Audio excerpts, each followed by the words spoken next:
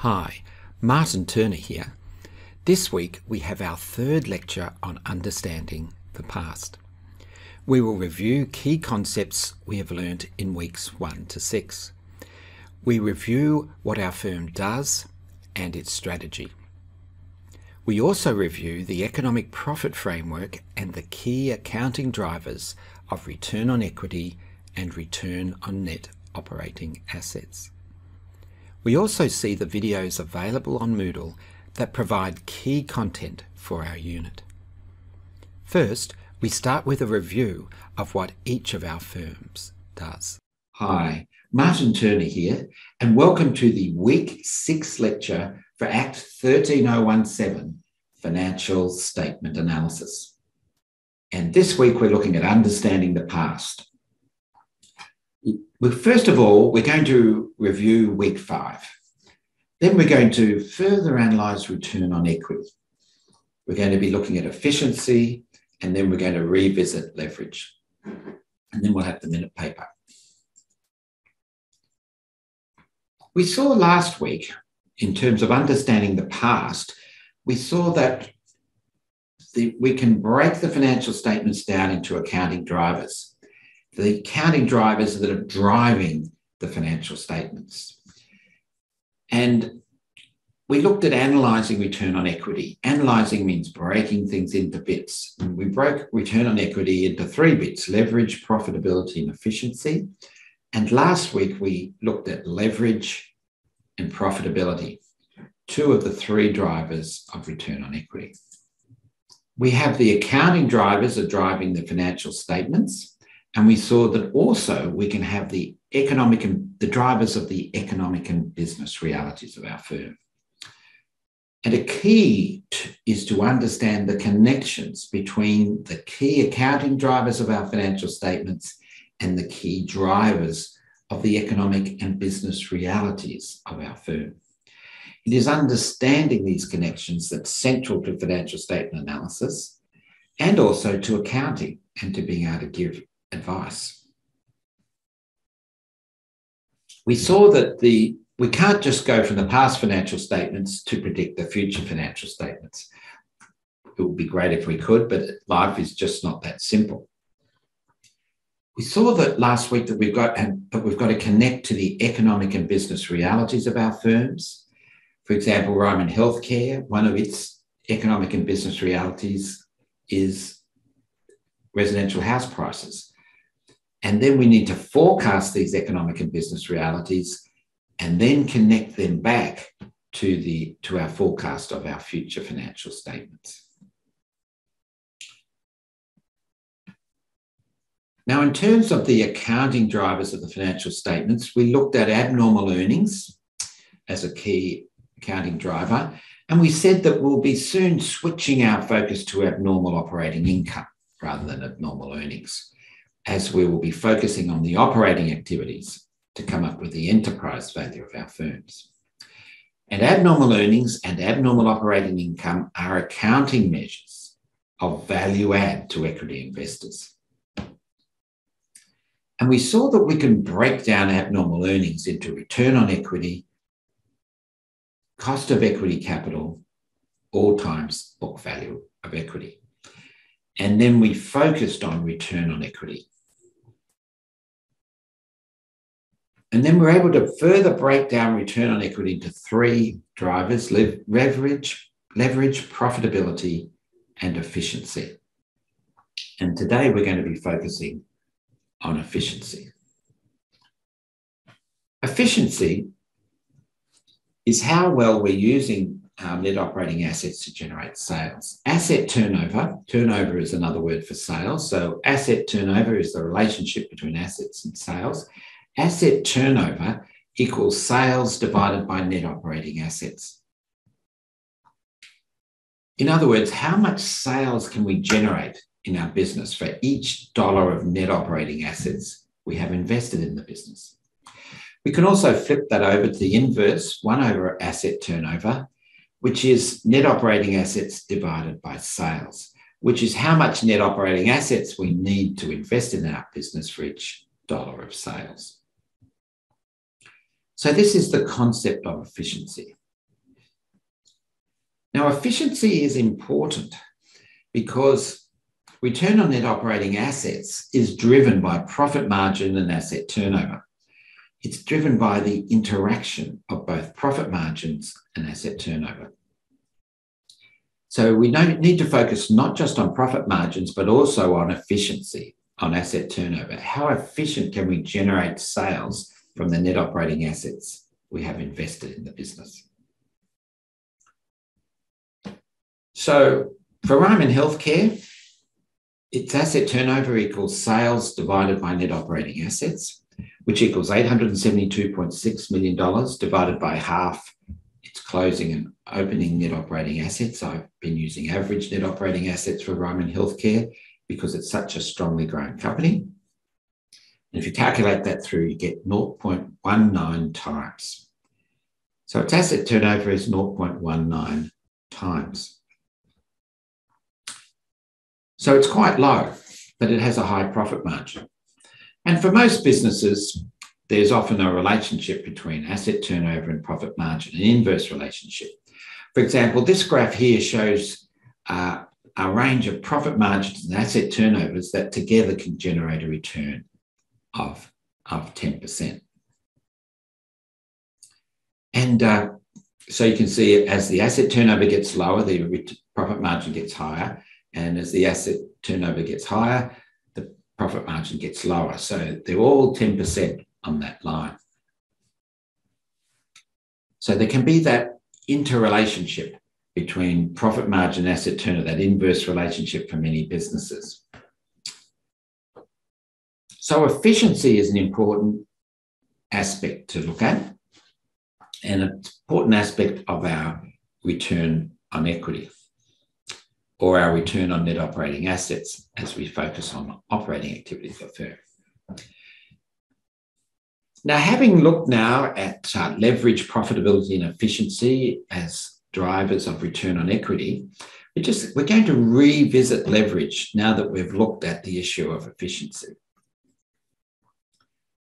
Return on equity can be broken down into return on net operating assets plus FLEV, financial leverage, times spread, where spread equals return on net operating assets minus net borrowing cost.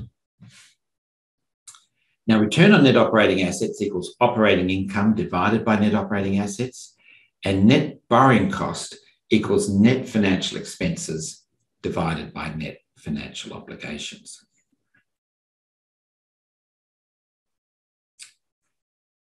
So you can see the difference between return on equity and return on net operating assets is plus FLEV times spread. It's not just the financial leverage, but also the relationship between financial leverage and spread, which is the difference between the return on net operating assets we can generate minus the net borrowing cost. Now, for Ryman Healthcare, the spread is return on net operating assets minus net borrowing costs, which equals 14.2%, minus 0.4%, which equals 13.8%. So Ryman Healthcare has quite a big spread, 13.8%. Now, when we add it in, its financial leverage is 0.784. So the return on equity equals return on net operating assets plus financial leverage times spread, which equals 14.2% plus 0.784 times 13.8%, which equals 14.2% plus 10.7%, which equals 24.9% return on equity. So you can see that leverage between the return on net operating assets of 14.2% and the return on equity of 24.9%, which is 10.7%, is a combination not just of financial leverage, 0.784, but also of the spread. So Ryman Healthcare gets quite a lot of leverage of its return on net operating assets to return on equity, quite a lot of increase for each dollar of leverage it puts in because it's got a high level of spread. So you can see financial leverage, 0.784, flows through to the 10.7% and the 24.9%. with that interaction with spread. Now, we've seen before that we can break up return on equity into return on operating assets plus return on net operating assets minus return on operating assets plus the return on equity minus return on net operating assets. So return on equity equals the return on operating assets, what the operating assets of the business generates, plus the difference between return on net operating assets and return on operating assets, and then the difference between return on equity and return on net operating assets. For Ryman Healthcare, we can put those numbers through: 10%, 10.0% plus 14.2% minus 10.0%, plus 24.9% minus 14.2%, which equals 10.0% plus 4.2% plus 10.7%, which equals 24.9%. So we can see that the operating leverage is the difference between return on net operating assets and return on operating assets, the leverage we get from our operating liabilities. And you can see for Ryman Healthcare, that's 4.2%. And then we've got the financial leverage, which is the return on equity minus the return on net operating assets, which in Ryman Healthcare's case is 10.7%. So the difference between the return on the operating assets of 10.0% that Ryman Healthcare is generating on the operating assets in the business, the leverage it gets to get it up to 24.9% return on equity is both financial leverage, 10.7%, and operating leverage, 4.2%. So we can break the leverage down into operating leverage and financial leverage. And you can see that as we begin to focus on the operating activities of the firm, we'll be ignoring the financial leverage, but there'll still be the operating leverage that'll be lifting up our return on net operating assets. Now, we're now at week 6 in our unit. We're halfway through. We've been laying the foundation, the sort of conceptual foundation for what we'll be doing in the second half of the unit as we analyse and value our firms. So in weeks 1 to 6, what you will have done is you will have identified what your firm does. It's very important that you spend some time on this. Some people do a great job on this and they've got a good grip on what their firm does and doesn't do. But other people are sort of, oh, well, you know, they've got a bit of a vague idea, but they haven't really got into it. If that's you, you need to go back and really identify what your firm does, understand its business, understand where it's operating, how many staff it's got, whether it makes things, sells things, what does it do? And Ryman Healthcare, for example, does not sell retirement village units. It simply sells the occupancy rights to them, which is like a lifelong lease. It still owns all these retirement village units. So it's really understanding what your firm does. And the other thing that we did was we discerned its strategy. Again, some people have really come to grips with their firm strategy quite a bit, but other people cut a few corners and haven't quite really got it. So you need to understand what its strategy is. Ryman Healthcare is focused on building and developing and managing retirement villages, both in New Zealand and in Australia, in Melbourne and surrounding areas in Victoria. And it doesn't sell them, it holds on to them. So it's getting this big portfolio of properties, retirement villages, and then it's growing strongly each year in those two areas. And so you could, and it's not going to do anything else. It's not going to build anything other than retirement villages. That's all it does. So it's understanding your firm's strategy. You've read the annual report of your firm, so that gives you a lot of information. You can look at other information. People have been looking at various videos and news articles and so on to discern what our firm does, what it is, what its strategy is. So that's an important foundation. We need to have engaged with the real business of our firm because we're going to be using the accounts and the key accounting drivers to connect through to the key economic and business drivers of our firm. And how are we going to be able to do that if we don't even know what our firm does, what its markets are like, how it's operating, what its strategy is going forward, what is it likely to be doing in the future. So that's what we've been doing in these early weeks. If you're a little bit loose on some of that, you need to strengthen that now and be just getting a good grip, better grip on your firm. If you've got a good grip on your firm, you've got a good foundation for what we'll be doing going forward. We also had a look at what value is in a business. And we saw that we can view the value of equity as the book value of equity plus the present value of abnormal earnings. This is the economic profit framework. And we've mentioned that we're going to be replacing abnormal earnings with abnormal operating income as we focus just on the operations. We're going to be focusing on the operating activities of our firm. We're going to be coming up with an enterprise value of our firm. And so that's the value of the firm as a whole, but ignoring the financial activities. So it's the operating activities as a whole, not of the company. The value of equity is the book value, opening book value of equity, plus the present value of abnormal operating income. That's what we're going to be focusing on. We also saw that to restate the financial statements, make sure we've clearly separated the operating and financial activities. The financial statements don't completely separate the operating and financial activities, so we need to do that first. That's a task that experienced analysts take a minute or two to do for their firm, and you separate them out. The financial statements, some people ask me, well, Martin, how come they don't just separate it out to start with if it's so important? Well, financial statements particularly over the last 10 years or so, have got better and better at separating out the operating and financial activities. So there is quite a trend to that. Certainly a lot of analysts would like that, saves them doing it. And it is a very powerful way of looking at a firm to clearly see the separate operating and financial activities of the firm and how they're interacting. So you've restated the financial statements of your firm, and we've had a look at Ryman Healthcare, my firm. We've all got our own firm.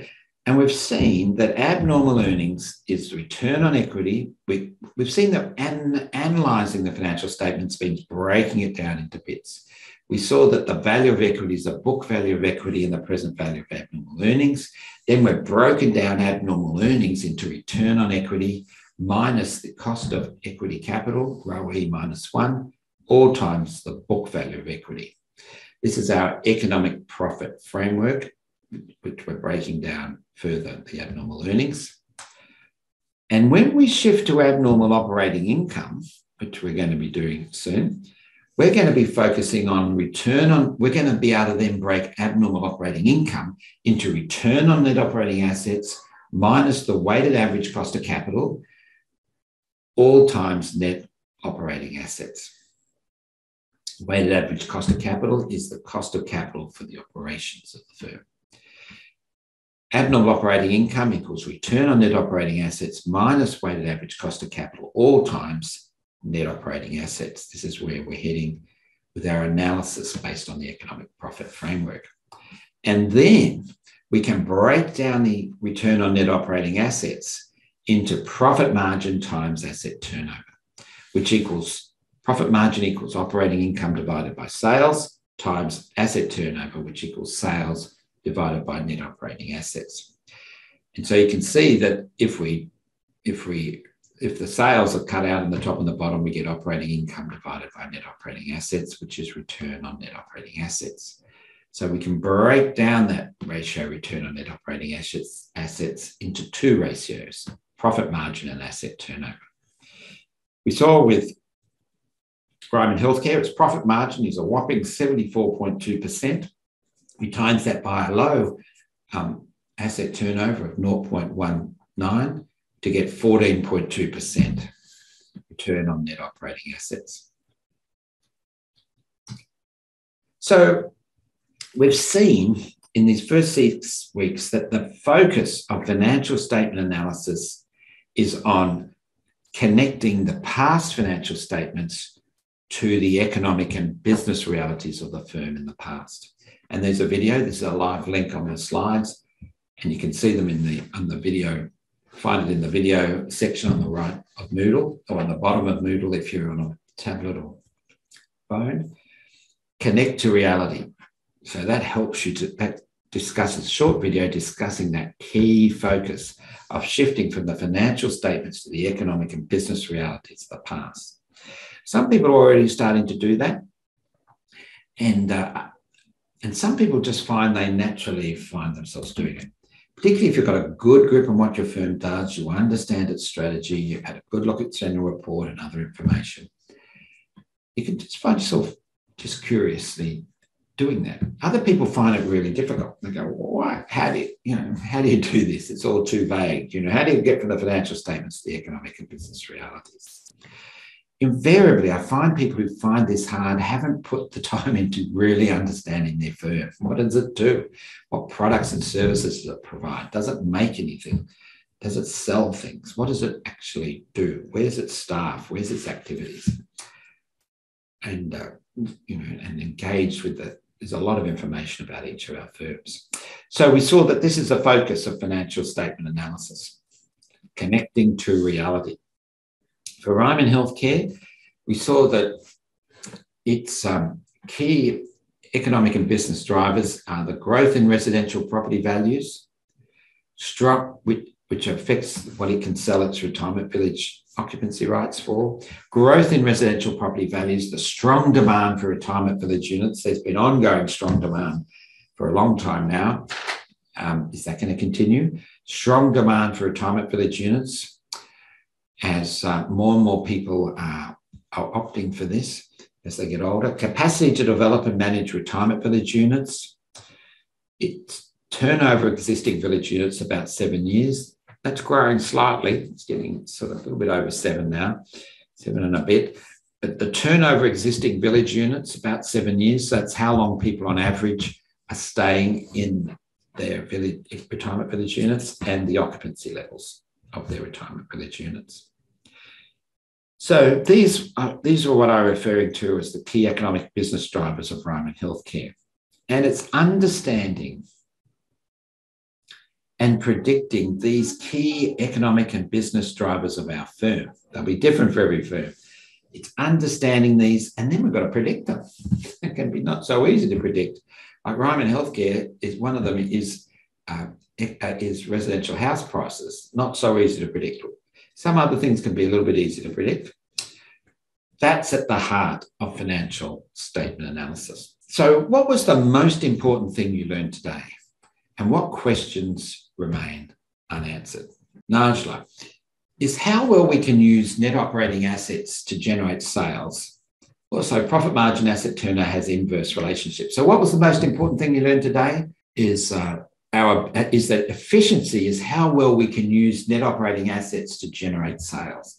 That's right. In the private equity days, we would be, when we're looking at potential businesses to buy, some of the things we look for are some net operating assets that aren't really needed to generate the sales that could be removed. You might have a factory and have an empty piece of land next to it, which may not really be needed. There may not really be any need to expand into it in the next 5 or 10 years. So we've got some operating assets not generating sales. There can be some inventory that's really not any use in the back of the inventory. It's sort of got old and wasted and stuff. It's not really doing anything. And so we need to get rid of that, either write it off or sell it in some way to move it on. And so it's how well can we use net operating assets to generate sales? That can be a little bit neglected in some businesses.